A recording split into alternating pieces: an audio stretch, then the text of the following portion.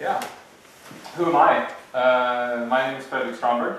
I run a VPN service called Moodbot. Yeah, that's what I do, among other things. I'm going to talk about markets beyond Bitcoin. And I am especially interested in the long-term way out there, really interesting things you can do with Bitcoin that you can't do right now at all. I want to build economics into protocols. And a good example would be email. Let's say that you added a postage to every email that you sent. And we had a culture that said, I'm going to send Bitcoins along with my email. If it's not spam, you're going to return the money or not take it. And if it is spam, you're going to take it. And that means we have an economic incentive not to send spam, because if we send spam, well, it's going to cost a lot of money. So that's good. In that case, it probably won't work, because email is a legacy protocol. You have tons of anti-spam solutions. But we can do the same thing with new protocols. So we can build economics into protocols using Bitcoin. And as I said in my abstract, we can disincentivize bad behaviors. We can create economic incentives where there have been none previously. We can create markets where we previously had inefficient barter, and so on. I'm going to talk first about what Bitcoin is, then I'm going to talk about what some under-the-hood features of Bitcoin are, and then I'm going to talk about transaction costs and new markets and opportunities. So what is Bitcoin? Bitcoin is the world's first decentralized electronic currency. It has no central authority. Issuance, that is the minting of money, is governed collectively by the network instead of by a central bank. And it's existed for almost 5 years, and it's picking up steam. Today we have more Bitcoin wallets or clients where you store your Bitcoins than we had previously.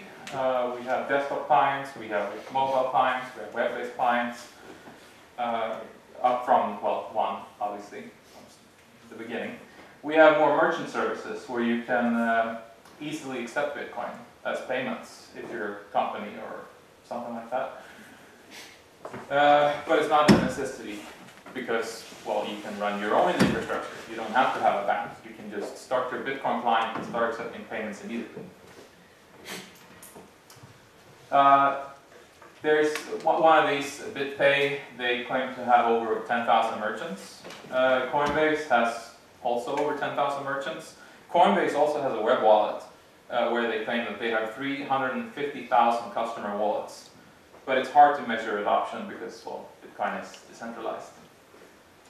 This is blockchain.info. They have a service called My Wallet, which is also a web-based wallet. And they have, let's see, around 500,000 wallets in that. We have tons of merchants, obviously, tens of thousands, or over 10,000 with BitPay, over 10,000 with Coinbase. The bigger names that accept Bitcoin at this point are WordPress, Reddit, 4chan, OkCupid, Namecheap, and a bunch of others. And there's a lot of venture capital going into it right now. These are the markets. The biggest exchange market right now is BTC China. It's in China. I think that's cool. Mt. Gox was previously the biggest one. They had some issues with withdrawals. And not all of these are serious, or I wouldn't call them serious. Some of them are, some of the services that store your Bitcoins or are exchange markets, they are reckless amateurs. There seems to be, let's see, 3 groups of people when it comes to exchange markets. There are the people that are ignorant and don't know how difficult it can be to store digital gold, which is basically what Bitcoin is. They're gone. You can't regain them when someone has stolen them. Then there's the group that realize how hard this is, and they stay off. They don't do anything. And okay, my point is there are people that create an exchange without having the proper security confidence. Market price right now, I think it's $325. Here's January 09. There have been a few bubbles, but it's not like the giant thing is a bubble. That should be obvious by now. Here's the same thing in using a logarithmic scale, so you can see the relative changes. This is the bubble in 11, where it went from like $1 to $30. By far the biggest relative difference. This is the most recent spike. That was in May, I think. And here's the market cap. Market cap is basically the exchange rate times how much Bitcoin there is. So that's also going up. Bitcoin is, I believe, Bitcoin has a larger market cap than the Senegal currency and the Icelandic and a bunch of other nations, which is kind of neat. So what are the advantages? Well, Bitcoin has no concept of borders, so instant peer-to-peer payments also means instant international payments. Bitcoin doesn't care if you're sending money to Swedish SEB or a poor farmer in Africa. It's irrelevant. As long as the receiver has a Bitcoin wallet in their phone or on their computer or whatever, doesn't need to be connected to the net at the time, obviously, where, they can receive money, which is great. It has great potential for consumer and merchant security. Your credit card is basically a number saying, oh, hey, here's my bank account, take as much money as you want, which is why there is things like chargebacks and lots of credit card fraud and stuff like that. There is immense potential in Bitcoin, but not all of it has been realized yet. So there's still a lot of, that. So it's also decentralized software to find money. Yeah, that is a huge thing. I think. Risks, wallet security, as I said, there is a bunch of scalability issues that can be solved, but they need to be addressed. The Bitcoin price is volatile. One of the scalability issues, by the way, is you can only send about 7 transactions per second right now, which is enough, but not enough long term. There's also the question of the security of the Bitcoin system, the architecture. Are the cryptographic primitives that Bitcoin use, are they combined in such a way that they don't break something? Like recently there was a paper published, they claimed to have broken Bitcoin. That was not the case. The attack has actually been discussed before, or a variant of the attack. But again, Bitcoin is still experimental. It's been existed for 5 years. But at this point, there doesn't seem to be any obvious flaws in it, because if there were any obvious architectural flaws, someone could steal millions of dollars, and they haven't. So how does it work? Well, this is a Bitcoin address. It's essentially, and now it's starting to get technical, but please bear with me. It's essentially the public part of a public-private key pair. It's something called asymmetric encryption, where you have a private key that you keep to yourself, and you have a public key that anyone else can see. So they encrypt with a public key, and you decrypt with a private key. Or in this case, you sign messages with your private key. So this is the public key, essentially. When you send a payment using your Bitcoin wallet, what you're actually doing is creating and publishing a transaction that says, move ownership of these Bitcoins in this transaction over here to this transaction over here. And the owner is, whoever owns this public key is the new owner. And then that new transaction is redeemable by unlocking it with that public key's corresponding private key. The blockchain, that's a core concept in Bitcoin. It's a chain of blocks. The blocks contain the transactions. The most recent block contains the latest transactions. You can also say that the blockchain is a list of authorized transactions, beginning with the creation of the unit, the creation of the Bitcoin by a Bitcoin miner, and ending in the current transaction. This is another core concept in Bitcoin. The integrity and the chronological order of the blockchain are enforced with cryptography, and this is a key feature. It has existed before, it's previously known, but the combination of this distributed consensus system that decides that this is the state of the system. It's like having a database that is distributed among all computers, globally in the Bitcoin network, and yet they can decide what truth is. And this solves the double spending problem. And the double spending problem is, if I have two transactions, I send the first one saying, oh, I want to move this money from here to here, and then I send the second transaction saying, I want to move the same money from here to here. Which transaction should go first? And this is what this global consensus system decides. The first transaction you send that spends the money is the one that gets accepted. The second is refused.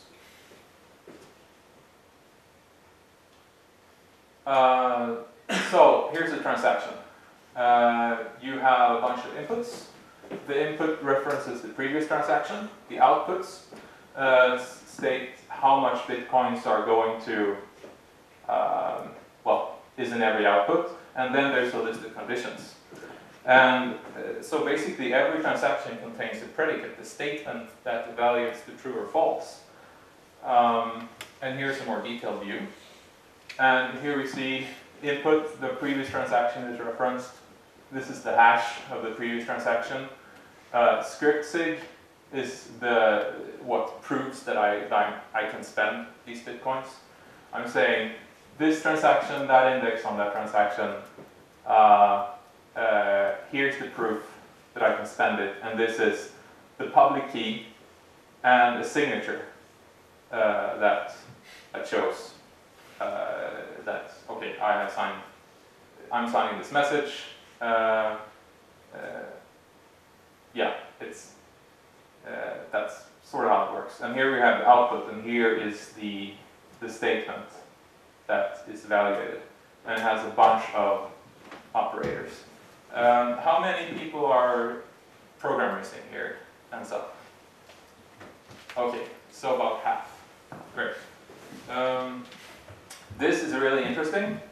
I'm not going to delve too deep into this because it's pretty complex. And it's more interesting talking about the high-level features.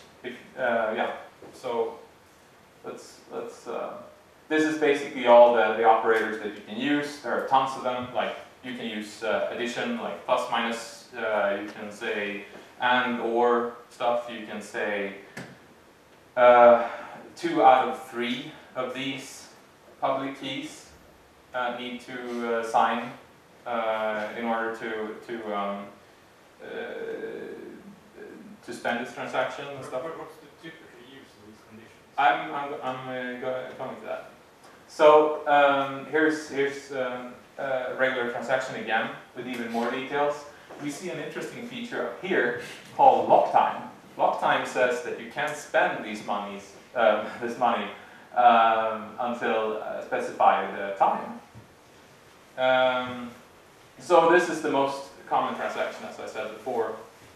And here it is in another format. So basically, the input is the pink part. It's a signature and the pub key, and the rest is what's in the output in the previous transactions. Those are the conditions under which you can spend the transaction. So we evaluate this, and basically row 3 to 6 says check that the pub key in the previous output is the same as the hash in the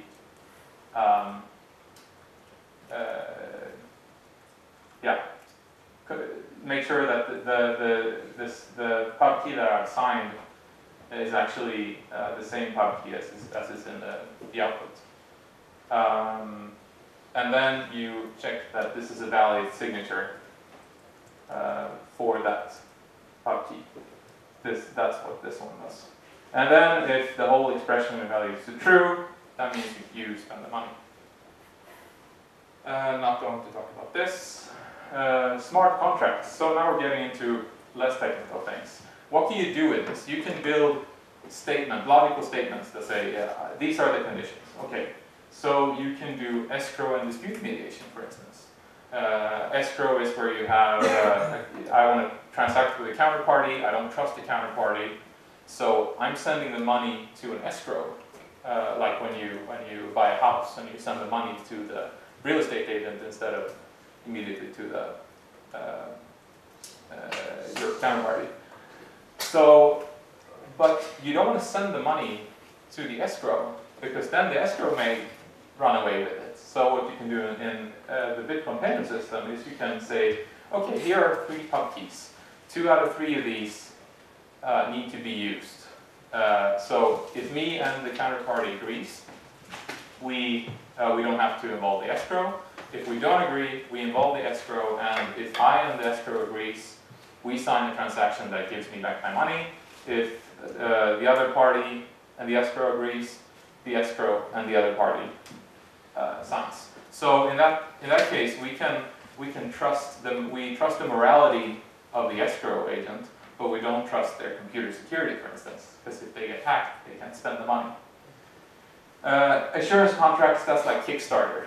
It essentially means only pay if enough money is raised. So, and you can use that to fund public goods, for instance. If everybody pays into this and cooperates, then this gets done. If not enough people pay, then it doesn't get done. Micropayments is also really interesting. There are at least 2 variants today, rapidly adjusted and probabilistic. But if you want to do really small transactions, you probably can't use the regular method of doing micropayments because the transaction fee would be too high. What if you want really small units of value with microproviders, and the value offered by every seller is very low? And you probably need to buy from lots of sellers because you have time, location, you need product fit and all that. That would generate a lot of transactions, and we don't want that in the blockchain. So, we want to send bitcoins to a bank, essentially, so that they can use the bitcoins. Internally on that server, we want to do payments with other customers of that bank. Or maybe that bank has relationships with other banks, just like in, regular life. But how do we do this programmatically? We can't, we can use an escrow and have another bank be the escrow, but then the first bank or escrow can't really use the money, right? And what if they're actually the same entity? They're tricking us. And we can't rely on reputation, because you can create an escrow, you can do good business for 3 years and become really big, and then you just say to everyone, haha, I'm running away with your money. That would suck. And we don't want human intervention here. I want a program that under the hood uses economics and protocols. I don't want a human to decide what parties to trust. That is bad design. We also don't want the center party. That is also bad design. So, that brings me to this contract. Mutually assured destruction. The inspiration comes from deterrence theory, or you might know it as nuclear war strategy. If you have 2 parties, and we both have a button that destroys the other. that sucks, but it's also really useful. So what you do is you have your program here, and you have your off-chain bank here that you can't trust. You both send the same amount of bitcoins into a multi-signature transaction that specifies that in order to spend this forward to another transaction, both parties have to agree and sign this. That is what you do. You don't publish this in the network yet. Then you create another transaction that goes from this transaction to this transaction that says boom. And this makes all the money unspendable. Over here, you make another transaction that says lock time 1 week. You can't spend this money in 1 week. But when 1 week has passed, you can publish this transaction, and both parties will get back their bitcoins. So, what does this mean? This means that there are no economic incentives to steal, because, okay, so this is how we start our relationship with the bank. We then make a different Bitcoin transaction where I can send n bitcoins. I can't send more, but as long as I send less than n bitcoins to the bank, they can run away with my money, but my software will destroy n money. So they will at most go, plus minus 0, and hopefully they will be at a loss. And the reason we make this transaction is that if either party has a hardware failure or just disappears, we want the money to go back to their original owners. So we publish this in the blockchain, and we keep these. Both parties keep these. And if the bank does something bad, we say boom. If we don't want to transact anymore, we publish this transaction. So the money is locked in for a week, and then, as that time is, almost here, we can either extend the relationship or publish that transaction. And there are multiple very useful things you can do with this. One thing I hadn't thought about that I thought was interesting, you can actually use this to sell things to strangers over the internet without eBay or Tradera. Because if you make, let's say you make n like 200, 300 times the value of whatever you're transacting, you don't have to have an intermediary. Because you can, I get the computer, but if I don't pay him, I'll lose 3 times the value. That would suck. So let's take a detour into something called transaction costs. And transaction costs are basically the costs of participating in a market. And let's see what we have here. Okay, bargaining and contracting, check. We don't have to do that anymore. As humans, that is done by the software. Policing and enforcement, that is also done in a piece of software that uses mutual assured destruction. That leads search and information costs. So these are all costs. You get that if you want to transact, if you want to use the price mechanism, if you want to use the market, you have to search for the product, you have to inform yourself regarding the product, you have to talk about the terms, and you have to sign a contract. You then, if something goes bad, you have to enforce that contract and punish the counterparty somehow. But as you can see, these two can be solved by using something like mutual assured destruction. So that leaves search and information costs, and that depends on what you want to use it for.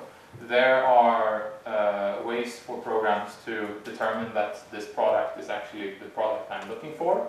For instance, in BitTorrent, you can't, the software can't decide that yes, this is the content I'm looking for, but the software can see that, okay, this piece of data that I just got is the data that I was ordered to download.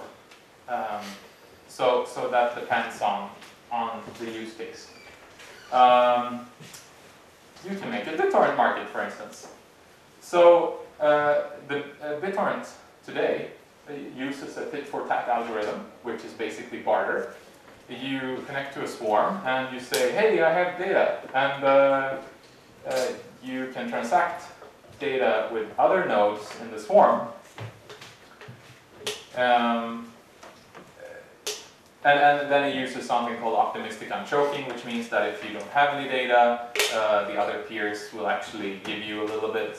And then, because everyone will download a random piece of data in the like if you want to download a big file, I may download this part and you download this part, and collectively we can spread this file in a much faster time than if we had a central party. So, but the issue here is that Bitcoin uses tit-for-tat barter, and it's slow sometimes. So, if you replace this with a market using mutually assured destruction with off-chain banks, you have a BitTorrent client that works just like your BitTorrent client works today, but under the hood, you're actually making and getting Bitcoin payments. If you upload as much as you download, you won't pay. A market, that would mean more choices. You can have for-profit seeders that are specialized in distributing data. No upload is acceptable because you pay if you don't upload. So if you don't have any upload capacity, or for some reason you don't want to, you just push money in one direction and you get data in the other direction, and that's how it should be. Risk with this, of course, probably more illegal if you're using this for copyright infringement. I don't know, but that seems like one thing that you might have to think about. Again, it would be very cool, and it would make the global Bitcoin world work like private trackers, where people have an incentive to share as much as they download. You can make anonymous internet on tap, and this is probably long-term bad for the company that I co-funded. I don't know if I said it before, but I run Mulvad, which is a VPN service. I would love for this to happen. This would be great. The personal VPN market is a huge market inefficiency. There are a bunch of services out there with varying quality. It would be great to have more professional work done on a smaller number of clients and solutions. Tor is a brilliant example. The people that built Tor and the anonymous browsing solutions surrounding that, like the Tor browser bundle, they know what they're doing. Well, I know what I'm doing too, but yeah, there are others who don't. So with this, you can have multiple behaviors too. You can have some people who hop around and they would use any exit node they wished for. Others would choose trusted exit nodes depending on their current need. Like you might want an IP address in US or in Sweden or whatever. And these will of course be provided by trusted providers such as Tor servers, Mulvad, Amnesty International.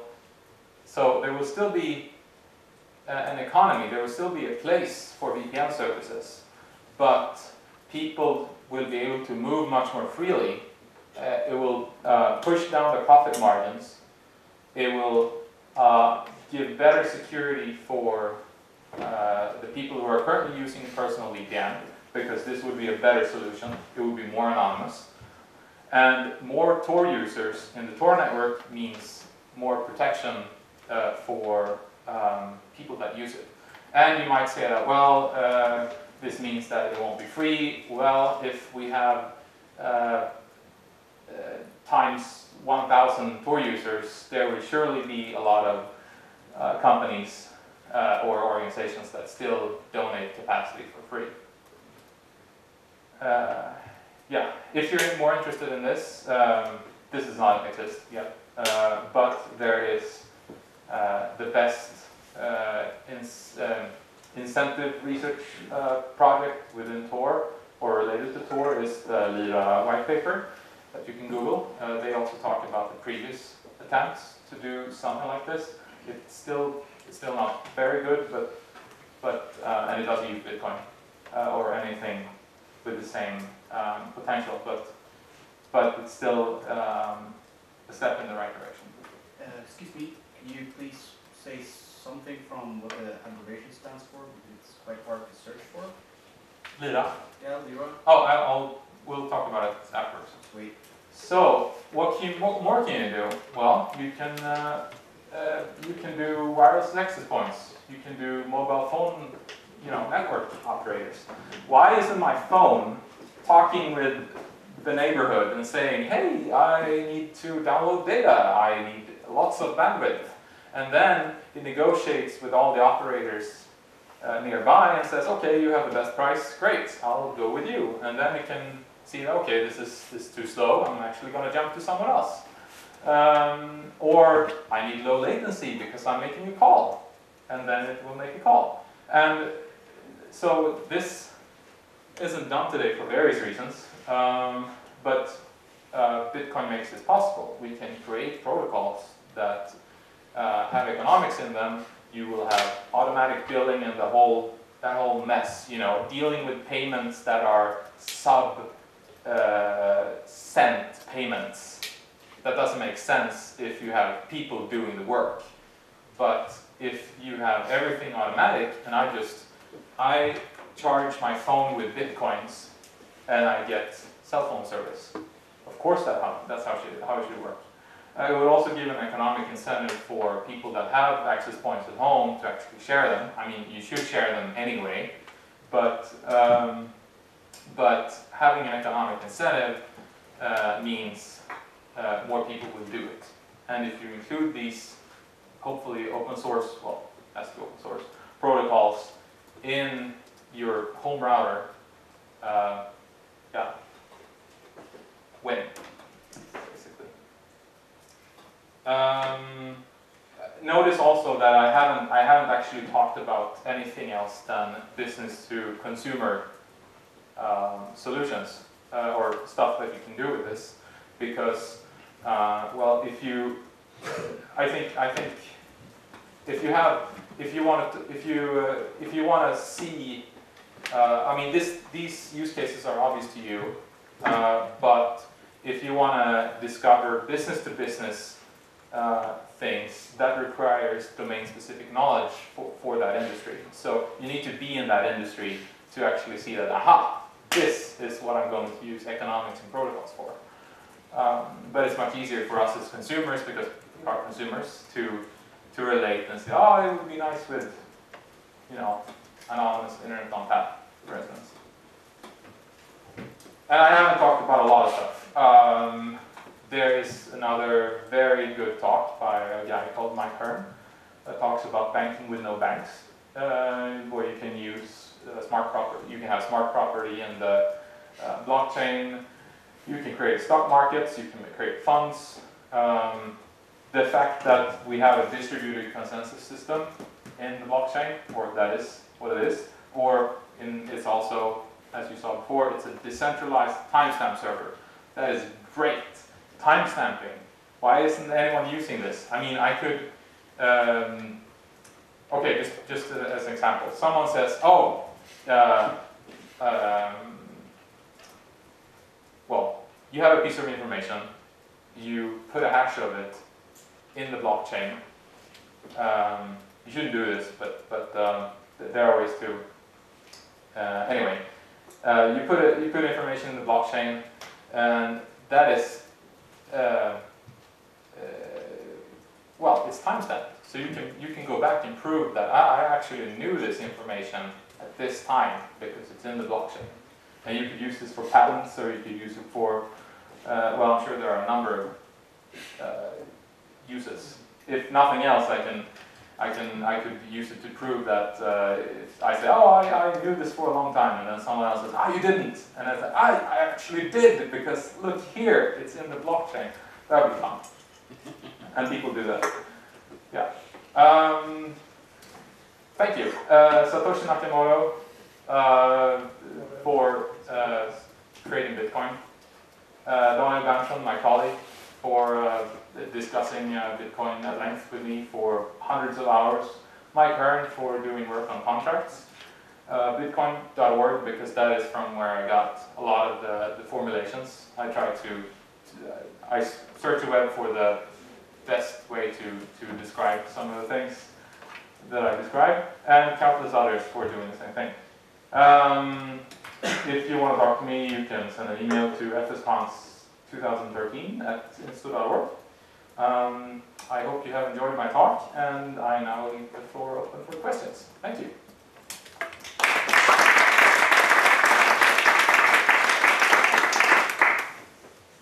Okay. Yeah. Yes. How about VAT and income tax if everybody uses Bitcoin? VAT and income tax, if everyone uses Bitcoin, will probably be difficult to enforce. There are other forms of taxes that you can enforce. You can enforce property tax. You can, if you have, well, if you ask me, maybe we don't need taxes, but that's a whole different thing. You can make, I mean, you could use assurance contracts, for instance, to create public goods. You can use something called dominant assurance contracts, which means if I send money to this contract and the contract is complete, then the public good will be produced, and that's good for everyone. And then a dominant assurance contract, that's like a hint to game theory, and it means that if I send money to this assurance contract and the contract isn't completed, I get my money back, plus I get a small portion on top of that. So either way I win. If I send money in and the public good is produced, I win. If the public good isn't produced, I get my money back plus interest. So that's not related to why we need or don't need taxes. But yes, the short version is some taxes will be unenforceable. Yes. But if you sell stuff with bitcoins and you make a profit, then you can declare the profit and get taxed a VAT from your sales. Sure, but would you have a similar problem today in other situations, like if you sell something on Craigslist or Blocket, it's called in Sweden? Yeah, but if you do it in a small scale, it's very hard to enforce the VAT or the taxes on it. But as soon as you start to do something in a bigger scale, then it's more difficult to absolutely. So it won't revenue be service, and it's the same thing with if you make big sales with an alternative current like Bitcoin. Eventually, you will end up in a situation where you want to use the money somewhere else, and then it's more difficult to evade taxing of it.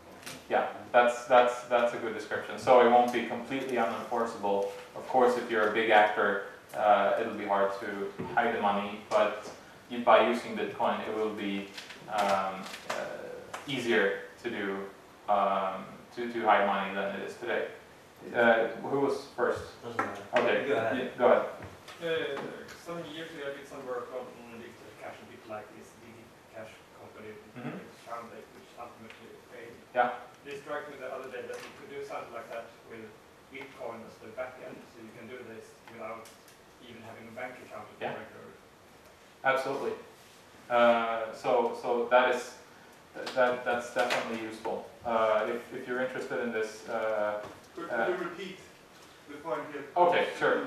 So he talked about DigiCash and the fact that you can have a bank or something similar where you back the balances in the bank with Bitcoin, which is basically what I talked about when I said an off-chain bank. You send Bitcoins to the bank and then you can transact internally on the bank. And of course, on that bank, you can do cool things that you can't do in the blockchain. For instance, you can do anonymous digital cash using something called Stromberg cash, look it up. Yes? You also cannot enforce income tax or VAT if you would have a system for representing money as physical tokens, such as coins or paper, which you already have. So apparently it works despite that. I mean, I can give you a paper money, and there would be no trace. It's already anonymous, so you already cannot enforce VAT if you use paper money. Oh, I see. I think you can validate in my account now.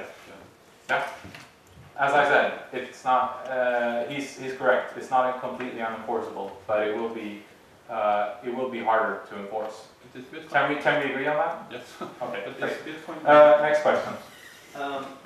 Just to clarify, I didn't understand. Well, actually, I got like two questions. One was you said 7 transactions per second, and that I don't quite understand because that seems so low based on my understanding of how much is going on right now. And then the other question is like, just not on whatever level you want to say, what's like the greatest risk? Whether it's to the individual or to the network as a whole, whatever, to the whole Bitcoin thing. Okay. The first question, 7 transactions per second, is because every transaction is around, I think, 270 bytes or something like that, and every block contains, the blocks contain transactions, and every block can only be 1 megabyte. And since every block is produced every 10 minutes, that would be do the math. It comes out to 7 transactions per second, roughly, and that is not like the forever, but it will require some substantial changes. But it's not a big issue, but it's something that needs to be fixed. As far as risks, I don't know. I think at this point, I'm thoroughly convinced that Bitcoin is the greatest thing since the internet. There are certainly bad things about it, and there are certainly risks. One of them being, if governments don't like it, then they're going to start punishing exchanges. I mean, the points at which you try to get fiat money out of the system, or maybe they make it illegal altogether. That's one of the reasons why it's decentralized. If you have a central party such as eGold, that was a digital currency backed in gold, you can just go and take the gold. Whereas with BitTorrent, there is no one to punish. Or with Bitcoin, there is no central party. More questions? Yes? I was thinking about the traceability of transactions. Sure. So since Bitcoin is decentralized and all the transactions are public and are in the blockchain, you can trace all transactions that have ever occurred. You cannot trace transactions that have occurred off the chain, of course. But you can see everything in the blockchain. Those transactions are not necessarily tied to a real-life identity because, they're just random numbers essentially. But let's say that you tell someone that, I own the money right here, and then you make a transaction that sends money to, let's say, WikiLeaks. You can graph it. Just as Facebook, you can make graphs. Sure, you can make graphs of the transactions, and you can notice patterns. And one of the solutions to this would be to use off-chain transactions, where you have banks that you transact on internally, or you can mix bitcoins with other bitcoins in different ways. Okay, I think that's time's up. Thank you.